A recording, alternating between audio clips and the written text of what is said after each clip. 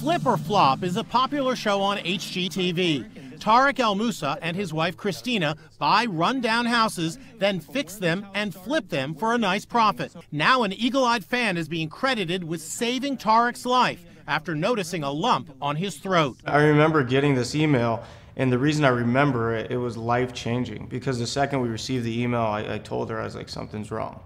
And it says, "This is not a joke. I'm a registered nurse. I've been watching Flip or Flop. I noticed that the host Tariq has a large nodule on his thyroid and he needs to have it checked out." Tariq went to the doctor and the news wasn't good. When the doctor came out, I could just tell by his face, and he said it's cancer and it spread to his lymph nodes.